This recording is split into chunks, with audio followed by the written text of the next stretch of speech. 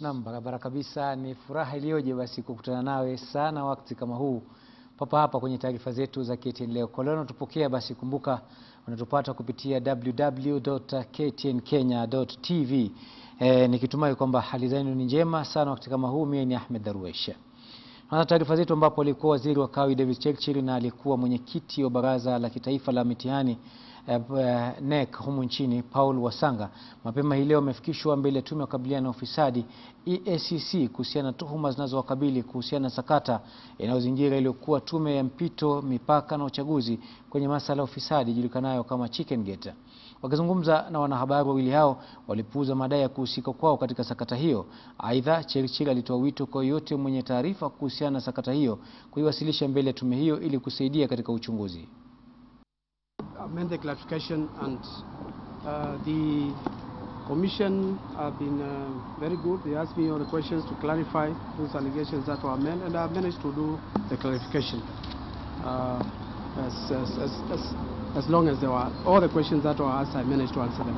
Other printers were pre-qualified. We have 9 other printers which were pre-qualified, but the awarding of the tenders in Cosmic has been above board, where they have been, it's only that they, in the times when they are printed examinations, they have won the tender, and not that they were given free.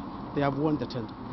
Who may have evidence as regarding the allegations that we've seen, to basically come forward with those evidences so that we can close this issue and talk more about the energy and the economic issues which will change this country, rather than really covering our media with issues which will not add value.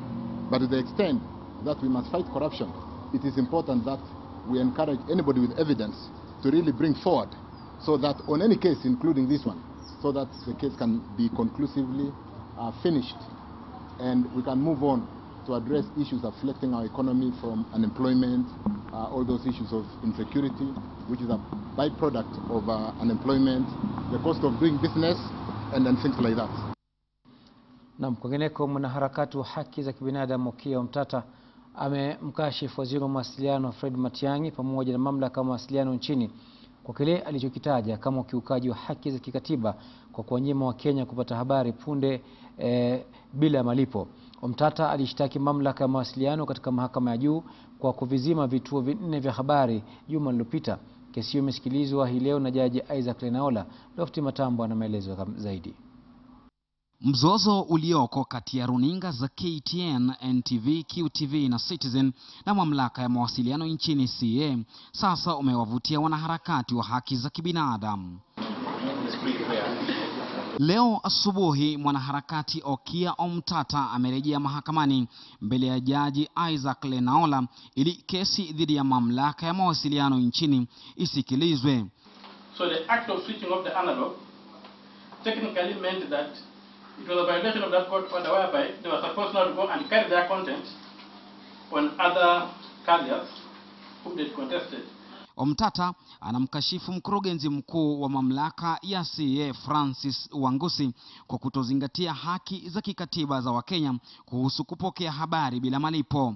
Hata hivyo, wakili wa mamlaka Wambua Kilonzo alidai kesi sawia na hiyo tayari ilikuwa imewasilishwa na wamiliki wa kampuni 3 za habari. It is inconceivable that any party would start this litigation again in the High Court. And that's why I'm seeking for declarations that the Minister for the Cabinet Secretary for Information, Mr. Matiang'i, and the entire board of the Communications Authority of Kenya should be declared unsuitable for public office for having grossly violated the Constitution of Kenya. Jaji Lenaola aliagiza kwamba kesi hiyo isikilizwe mnamo Jumatano tarehe 25 baada ya Omtata kuwapasha habari wamiliki wa KTN, NTV, Citizen na QTV kuhusu uwepo wa kesi hiyo. Lofti Matambo, Mbiu ya KTN. Na mahakama ya juu imeahirisha siku ya kutoa uamuzi wake kuhusiana na kesi iliyowasilishwa kupinga baadhi ya vipengee vilivyoko katika sheria ya usalama mwaka 2014 kupitia Jaji Isaac Lenaola. Uamuzi huo ulikuwa utolewe hii leo, lakini sasa unatazamiwa kutolewa siku ya Jumatatu ijayo, akisema kwamba hii ni kutokana na sababu isiyoweza kuepukika. Muungano wa CORD ndio uliokuwa umewasilisha kesi ya kupinga mswada huo, hasa baadhi ya vipengele ambavyo wanadai vinakiuka katiba ya humu nchini, na kutokana na haki hii mahakama ya juu ilisimamisha kutekelezwa kwa vipengele 8 katika mswada huo hadi pale watakapotoa uamuzi wao. So we just need the weekend to fine tune it and we'll be ready on Monday the 23rd. Kampeni za kuwapigia debe wagombezi wa bunge huko Kajiado ya Kati zimeingia kileleni, huku wapiga kura wakijitayarisha kwa uchaguzi mdogo utakofanyika tarehe 16 mwezi Machi. Naibu wa Rais William Ruto alizuru eneo bunge hilo kumpigia debe mgombezi kupitia chama cha JAP Patrick Tutui. Wakati huo kinara wa chama cha ODM Raila Odinga naye pia alizuru maeneo tofauti ya Kajiado kumpigia debe mgombezi kupitia tiketi ya chama cha ODM Memusi Kanchori. Viongozi hao walitoa ahadi watakazozitimiza endapo wagombezi wao watachaguliwa kuwakilisha kiti hicho kilichoachwa wazi baada ya mbunge wa eneo hilo Joseph Kaiseri kuchaguliwa kwa waziri wa usalama.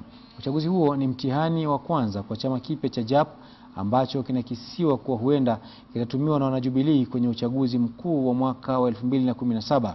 William Ruto aliahidi wenyeji kwamba chama cha JAP kimebuniwa ili kuwaleta Wakenya pamoja. Kwa sababu mjumbe wenu amekuwa waziri, tunataka mtupatie jameni, tuendeshe serikali ya Jubilee. Amechukua mpira hiyo na usoi, amempatia Helen Katangi. Helen na mpira. Helen Katangi na mpira.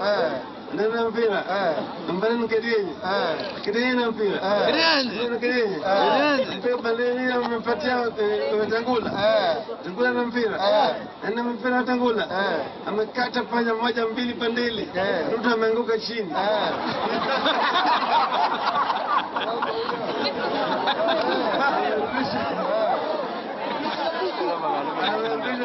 Tena kwa KTN. KTN na mpira. Amepatia Kalonzo. Kalonzo na mpira. Kalonzo na mpira mpaka Raila. Raila na mpira. Raila na mpira. Amepatia Memusi. Memusi. Na barabara kabisa mtazamaji, ni hayo tu tuliweza kuandalia kwa hivi sasa, ambao ni kwa mukhtasari tu, lakini kwa mengi zaidi ni hapo mwendo wa saa 1 kwenye taarifa zetu za KTN leo mtandaoni. Nakumbusha tu unaweza kutupata basi kupitia www.ktnkenya.tv. Mimi ni Ahmed Darwesh, hadi hapo mwendo wa saa 1 basi nikutakia alasiri njema. Kwaheri.